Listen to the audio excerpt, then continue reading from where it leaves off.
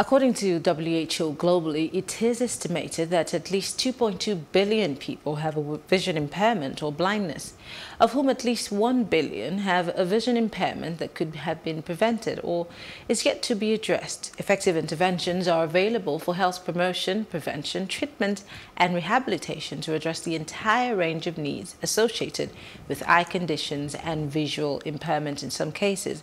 And joining us live in the studio is Afegbua Mohammmed, Shaibu, who's the principal, Nigeria Farmcraft Center for the Blind. It's good to have you join us. Thank you very much. It's my pleasure. You have a very interesting name. You're very Nigerian, well-rounded. You have a northern and southern name. It's very nice. Yes, thank you. How long have you been visually impaired? Since, well, I said I got visually impaired. I had my first surgery when I was 15 months old. So I started using glasses when I was in primary 1. Wow. So I've been visually impaired right from birth.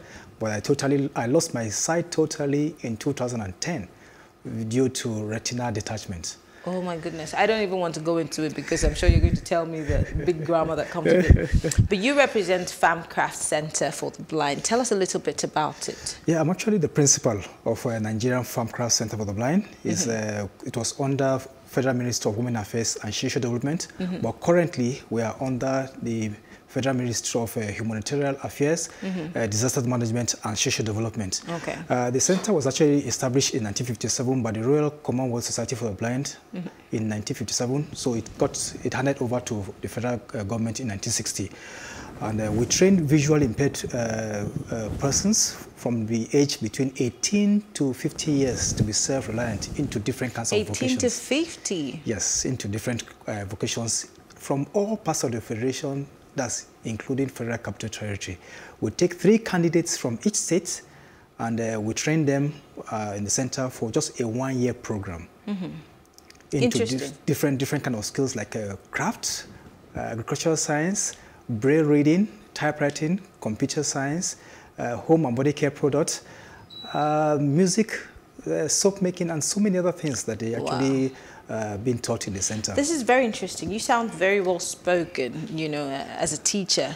Did you start out as a teacher or you developed interest after you found out that you needed to help people that were visually impaired? Yeah, I actually read civil engineering in Ahmadu Bello University Zaria. I was using glasses Look then. at the irony. So, and again, you know, when I graduated and I felt that, look, I don't need to, I actually served in a blind school where I'm working right now. That's where I did my youth service. Wow. And even when I had my surgery in 1995, the doctor told me that I have to go to a blind school to go and learn braille and typewriting, which I spent 1-year course at the Vocational Training Center for the Blind at Oshodi. And I picked interest in working in the blind school. And when I finished service in 1999, so I had to get engaged in the school. I was employed in 2001, and since then I've been finding the work very, very interesting. I became the vice principal in 2008, and in 2010, that was when I lost my sight. I have been having very, very good passion for this job, and I'm enjoying it. It's a great thing. I like that you're passionate because of the way you sound as you're talking about it. You have like a big smile on your face. It's like a calling. Yes. But let's talk about how visually impaired people fare in Nigeria. Do you think that the environment is friendly to people who are impaired? Also, I'm sure that you go to a shopping mall or you want to go to take a walk down the road. How environmentally friendly is the Nigerian environment for those who are visually impaired? Well, it's not quite friendly at all. And I'm very sure with the Disability Act that has been settled upon, we pray that within 5 years, most of the buildings and roads and everywhere will actually be accessible. Even right now in my center, even the road that is connected, that connects to our center, is not very, very accessible. The road is very, very bad. It's not motorable. And if rain should fall, the place is not even good at all. And just imagine visually impaired persons actually passing through that route. So that's one of the challenges that we actually have in our center. And generally, accessibility is one of the priority that the government should actually put in place. I was about to say that because in other countries, you have people obeying traffic laws where, you know, at a zebra crossing, you can cross normally, but in Nigeria you have to run across. You have to. And for a visually impaired person, that's not a good idea. At all. With the Disability Act, yes, it's a good thing, but how is your organization bringing these issues to the government's table? You told me earlier on that you work with the Federal Ministry of Affairs and Social Development. How are you liaising with the necessary bodies to get this to the table of Mr. President? Yeah, the Department of Rehabilitation, headed by Mrs. Nkechi Nwokwe, is actually creating more awareness to see how these policies will actually be in place.